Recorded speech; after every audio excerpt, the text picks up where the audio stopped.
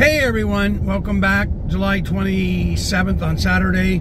I just wanted to do a fast video regarding the comments for the GoFundMe thing. And although a lot of comments I got were like positive, like go for it and everything, one person, and she made a good point, and I tend to listen to her because she's really sharp. She's a fellow Canadian. She lives up in the mountains. That's Diana. And she's the one that sent all the food and stuff for the cats. And so I have a lot of respect for her. We talked briefly here and there, off the YouTube and all that. So anyways, maybe it's because we're older or something, but she feels the same way as like what got me to ask the question in the first place in my gut. I feel like GoFundMe shouldn't be used for frivolous stuff like that. That's frivolous, okay? I mean, if people wanted to donate, they can do it through the YouTube with PayPal. They don't need GoFundMe. But GoFundMe is a specific purpose to raise money for things. You know, there's families that raise money because of tornadoes and hurricanes and all that. And, you know, of course, now in California, it's a nice Dodge. Oh, fuck, I know who that is.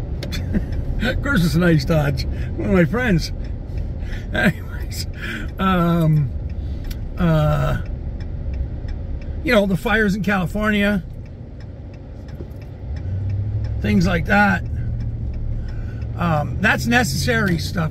Pancho's Tacos. I'm so tempted to stop there and get a taco to take home. I haven't had a taco in, I don't know, 20, 30 years.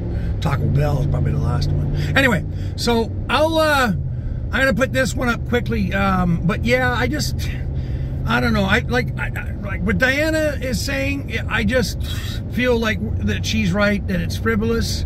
Like, she didn't say frivolous, but that's the word I'm coming up with. But the point she made was, it's like, you know, it's like, that's a holiday thing. You know, it's not something that's really necessary in your life, you know, and it's right. And then, you know, you feel like, okay, well, something comes along that's like really necessary, and you've done something frivolous like that, people are going to be like, nah, I don't think so. I mean, that's how I'd react, I think. I've donated to GoFundMes before. I have a friend that is fighting cancer, but successfully, thankfully.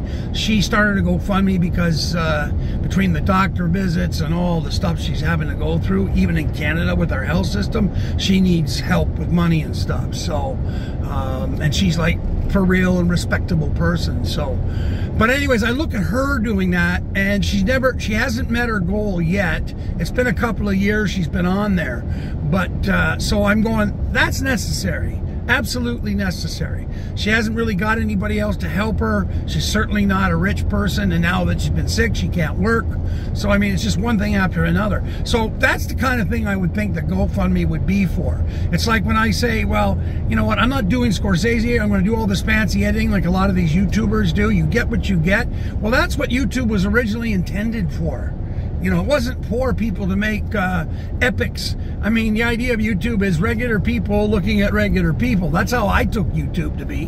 But anyway, I mean, to each his own, right? I mean, that's the beauty of YouTube. You can do what you want. But I just think the original intention was more like what I do, or Dave from, you know, Dave's RV Life, people like that. You know, Brian, what's his name? Brian Gaylor out there out west. Where is he now? Arizona, because he's doing all that off-grid stuff in the desert and all that. So, but it's raw. It's not Scorsese. So, but anyway, that's us. So, like I said, to each his own. But,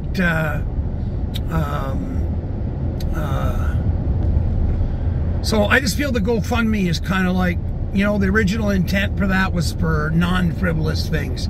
So anyway, this is coming up on 5 minutes, so I'll end it. I got my point across, but I don't think I'm going to do it. And I don't see anybody coming up with an argument to counter Diana's, or like counter, not an argument, but a counter opinion.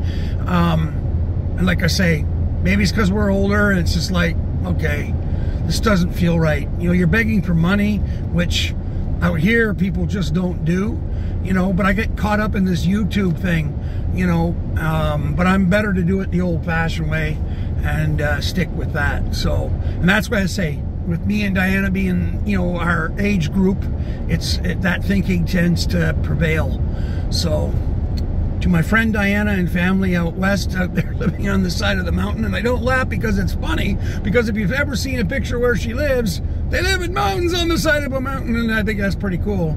So, anyways, one of these days that bus will sell. I'll be able to get an RV and I'll be able to go out and visit them. And of course, my little girl, I call my sister out in Comox, and her husband, and so on and so forth. So turns out my friend Abby and her husband never did move back to Campbell River. They were supposed to when they got married. So I missed the wedding here, but they're still out in Osgood. And I'm like, so we just started talking. I'm like, well, you're still here. I said, geez, I was headed out to Comox. If I'd gotten this a bus, I might have gone there this winter, to get out of the slushy, crappy shit here, and just go whatever. But I wanted to look at properties too in Vancouver, just to see what's out there. Anyways, whatever the case is, they didn't move back out there, so it's like, oh, okay. And then my friend Robbie lives and his son live in Abbotsford, and I would really love to see him and his son. So Robbie, if you ever see this, and Zach, if you ever see this, I'm trying to get out there, guys. We've had a technical situation with the bus. Okay?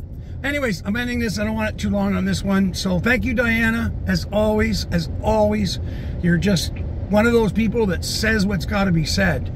And I don't have to like it, but I sure as hell will agree with it. Now, I agree, and I do like what you said this time. I'm just saying, like when you say stuff, I hear you loud and clear. So I find you to be very intelligent, smart, what else do you want me to say? So yeah, I listen. Okay, everyone, be good. Same as always, please like, share, and subscribe. We finally broke the 420 mark. So there you go.